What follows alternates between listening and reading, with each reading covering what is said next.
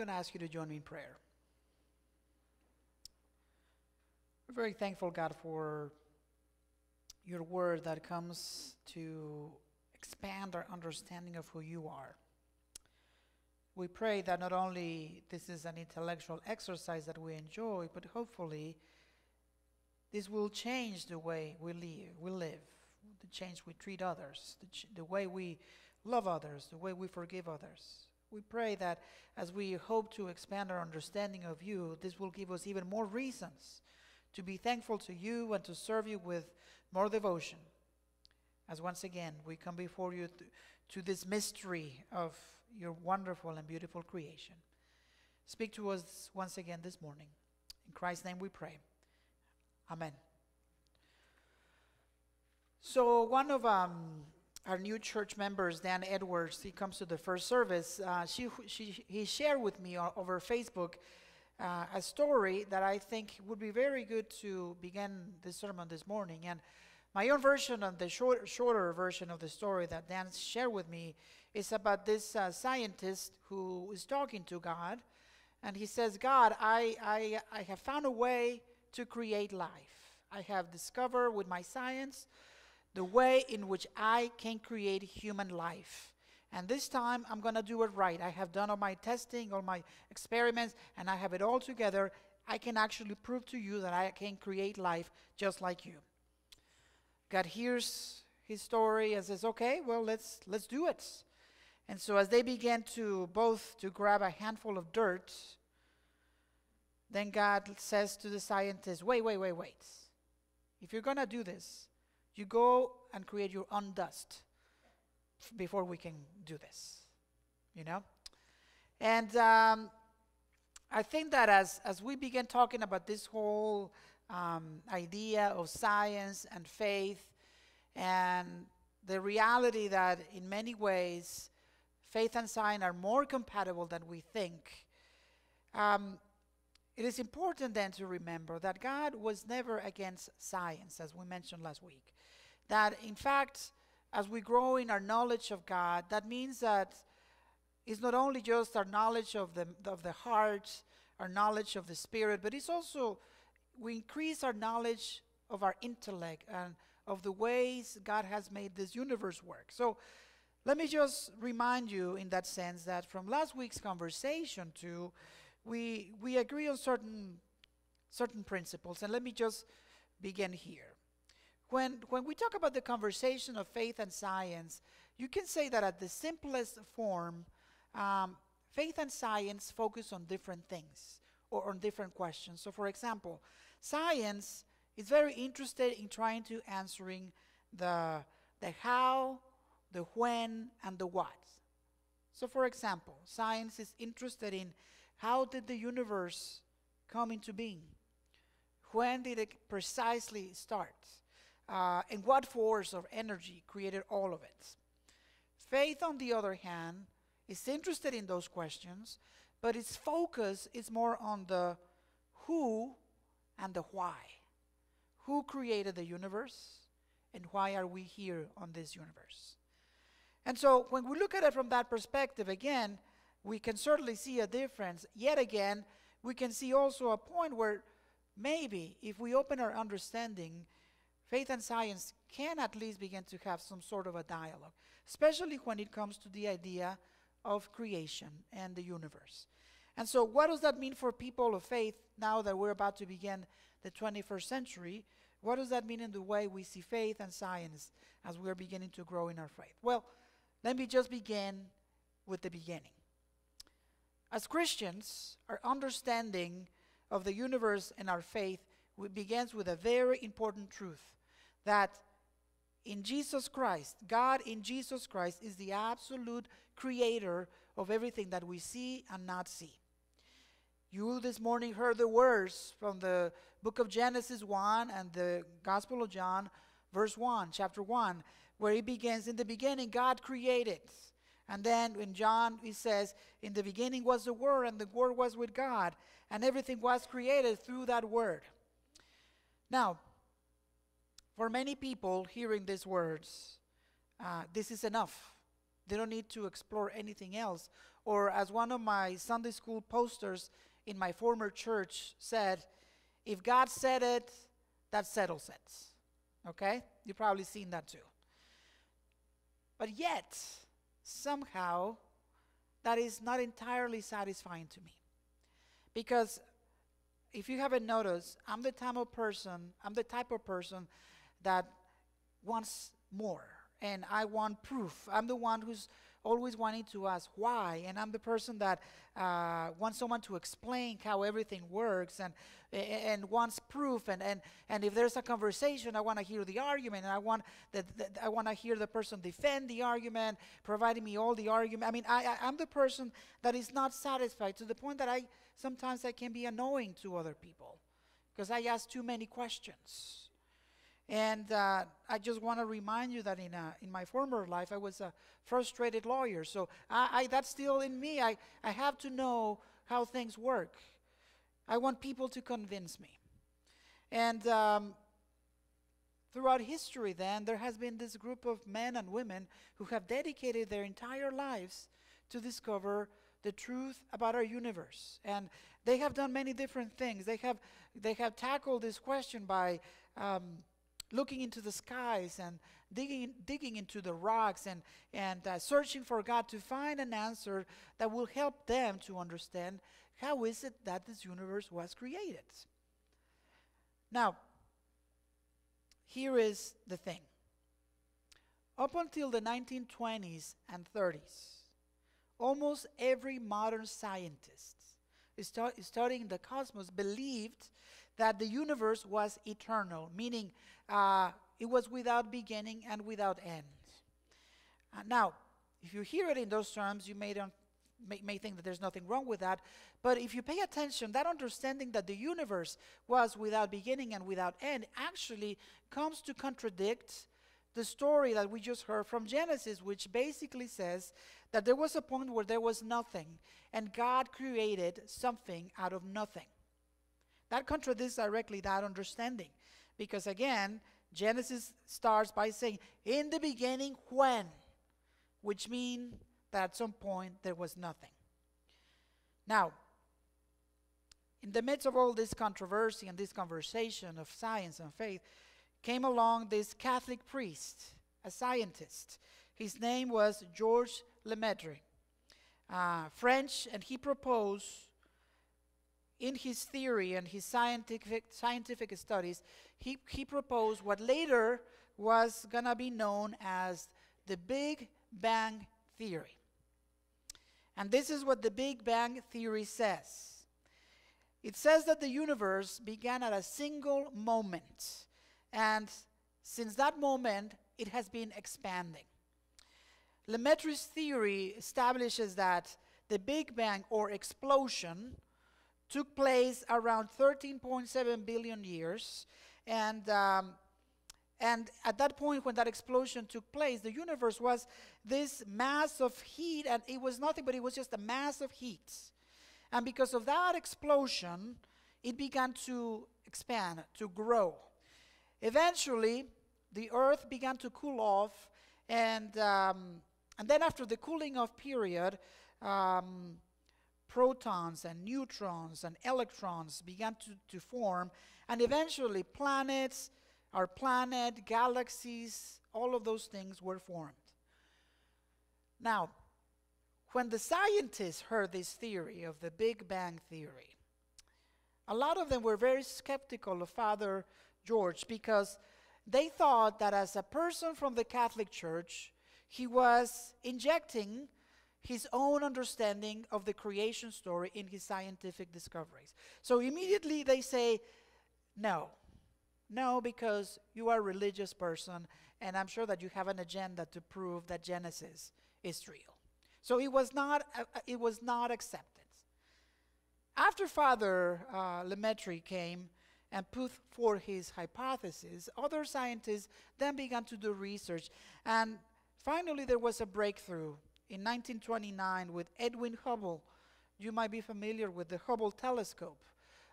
In his studies of the Milky Way, he finally was able to prove or discover that, in fact, um, the universe was indeed expanding. Um, and if the universe was indeed expanding, didn't that suggest that maybe there was then a beginning? So later, in 1964, there was this group of engineers led by Arno Penzias and Robert Wilson who discovered what had been previously known and ignored as the background radiation. And it's not that they discovered the background radiation, but they were able to determine that this was the cosmic residue of the original very hot radiation created by the Big Bang. The two men received the Nobel Prize for their discovery, and after 1978 that they won the Nobel Peace Prize, well, not Nobel Peace, Nobel Scientific Prize, whatever it is safe to say that other scientists have adopted the Big Bang Theory as the accepted standard to begin to understand how the universe was created. Now, for those of you who I lost 5 minutes ago, let me just give you the Cliff Notes version of what I just told you. Okay? The universe began as an infinite, dense, dimensionless point of pure energy. 13.7 billion years ago, there was this big explosion that happened, and the universe began to expand ever since. According to most scientists, this is how it happened. First, there was light, then there was a period of darkness, and then after darkness, 400 million years later, stars started to appear, and then the galaxies and the planets were formed. Then our sun was formed 5 billion years ago, and the earth is 4 billion years old. Now, after the earth was created, 100 million years into it, life began to sprung up, and it is believed that humans and all sorts of life, that's when all of us came into the picture. Whew. Okay. Now here's the thing again. Rather than potentially be threatened by this theory and all the scientific discoveries, again, because of this theory, somehow again, religion, faith, and science were actually able to have a conversation. And maybe, I don't want to say to be more respectful of each other, but at least to not be that suspicious of each other. At least if you were people of faith and you wanted to continue your pursuit of science. Now, what does the Bible have to say about all of this stuff that I just told you?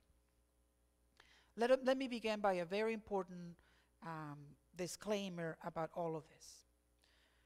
The Bible that you have in front of you on your pews, those scriptures were before modern science was developed.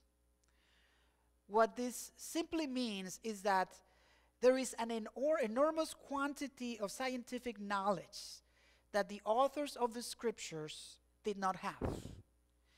So, first of all, we have to understand that so that we will not be upset about the way the Bible explains how things were created.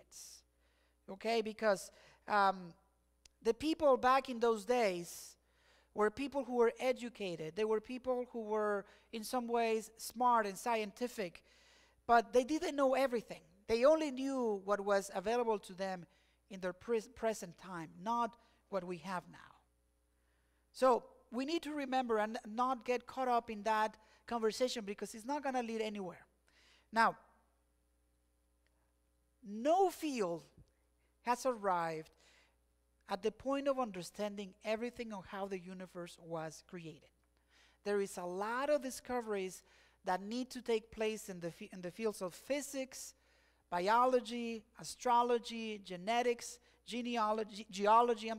There are a lot of things that still we are discovering. In fact, if we were to rewrite today the story of the book of Genesis, of how the creation took place, and we would incorporate our faith and all the scientific discoveries to put it in a way that it will make sense, people in 2,000 years reading our story will find things that needed to be changed, corrected, and completed. And then that people 2,000 years, another 2,000 years, the people who will be reading their story, they will say, no, you are missing this and this and this, because we are in this continuing pursuit of truth, not just in faith, but in science. Because as I began my sermon this morning, we are growing in our faith and in our understanding of who God is. So that faith and science, you see, not only we can prove that the universe is expanding, but even from a spiritual perspective, God agrees with that understanding, because we are supposed to be growing in our likeness to be like Christ. And that means just not in the way we are kind to each other, but also in the way we understand how everything functions. The Big Bang Theory makes it very clear that the universe keeps expanding and is expanding. And in many ways, you and I should be expanding. And I don't mean your waistline. I'm talking about we as in our knowledge. Okay? We're supposed to be growing. Philippians 1:6 says it very clear. There has never been the slightest doubt in my mind that God, who started this great work in you, would keep growing and bring it into flourishing finish on the very day Christ Jesus appears. In other words, we as people of faith continue to grow. If you have gotten to a point in your life when you said, I don't need to learn anything else, I know everything I need to know, I understand everything, my friend, you are in deep trouble. Not only you will be contradicting what God is telling us, but also in some ways you are contradicting the laws of the universe that is calling to continuing expansion and expanding of what is happening around us. The Genesis account teaches us one thing that it needs to be very clear. God is the rightful ruler of all things, the owner of all things, and that all things are reflection of this Creator. The Genesis poem that we found in Genesis 1 is intended to make sure that we all understand that there is this absolute truth, that we have a God who created us. Just one. You see, when the people of Israel, when the people of Israel were chosen to be the people of God, they were surrounded by all this group of people who were believing a lot of different things. They were believing in inanimated things and animals, and they were calling all of them creators. They were saying that the moon and the sun and the stars, that's where we came from, and God wanted to make it very clear that that's not true. There is a Creator who created everything that we see, but there is just one. And you see, because we were created by God, that means that in some ways, God's DNA, that God's same understanding of creation is also instilled in all of us. Which means that, you see, you and I were called to create. We were not called to destroy. We were called to create. We are creative, and God has given us that power to create. So when someone tells you, you're good for nothing, that's not true. When someone tells you you're worthless, that's not true. Because, you see, God created you, and part of your nature is to bring creation, to create things. You see, what God is telling us, and that we need to learn about the creation story, is that God created in the midst of chaos. God brought order. And in the same way, in the midst of chaos, we are called into this world to bring order and cosmos. So, if you were to ask me, what do I think of the Big Bang Theory? Whatever, of course. Yes. Call it what you want. But the reality is that even as Genesis was written 3,200 years before the Big Bang Theory was suggested, both science and biblical scholarship agree that the universe had a beginning point.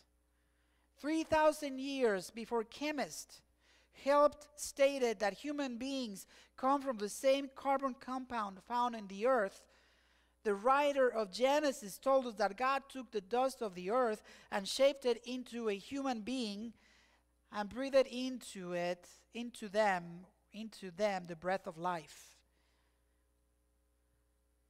You see, I don't know, we might be discovering other things that we have not been paying attention, and we will realize that actually our faith is a partner, not an enemy of science. When God created us, God said that everything was good. And that as we were created, we are now then called to do good, just like God did. And so, God simply says to us this morning, in those places where you again may find confusion and chaos, bring the truth and love of Christ, just like God did. When we see places of hurt, just like God did, bring healing. In places of violence and despair, bring justice and bring peace, just like God did. And in places where we see that there is disharmony, bring symphony, the symphony of love, just like God did. And God says, where there is sin, where there is an offense, bring grace and forgiveness, just like I did for you. This morning we are just reminded, once again, that God created us, and that because of God's love in creating us, we are also sent into this world to bring order into the midst of the crazy chaos that we see. Let me just finish with this. Galileo said once, mathematics is the language with which God has written the universe. Well, that's really bad news for those who are really bad with math. But, you see, God created math. God gave us everything that we have to understand the universe. And so I hope that no matter how young you are, no matter how old you are, you will continue to pursue God and the knowledge of God, so that just like our universe, we will continue to expand in what we know, but also in what we can give to others, so they will come to know God. Let us pray.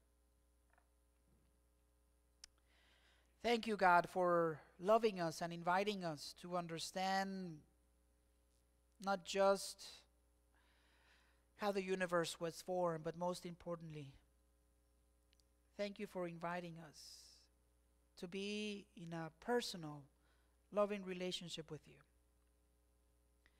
I'm very thankful for all of us who are here, because in some way or another we're showing to you that we want to continue to grow, to expand our knowledge of who you are, so that again, as we grow, we can give more, and as we grow, we can love more, and as we grow, we can serve you better, and as we grow, people can see you more in us. And so I'm very thankful. I'm very thankful, because you have come and not just created us, but you have given us this universe to serve you, to love you, to unleash this creativity that you have given us to do good. And so I pray for our young people who are here, that as they continue to grow and develop, they will realize of their purpose and their calling and the gifts that you have given them, that they will see that even going to school is not a waste of time, but it is an opportunity to grow in their knowledge of you. And for those who are a little bit older, God, allow us never to get to the point where we think that we know it all. Allow us not to get to the point where we think that we can't change. Allow us not to get to the point where we think that there's nothing else for us to learn. Keep us humble. Keep us close to you and help us. And thank you so much, Jesus, for giving us life. Help us to use it to serve you. In Christ's name we pray. Amen.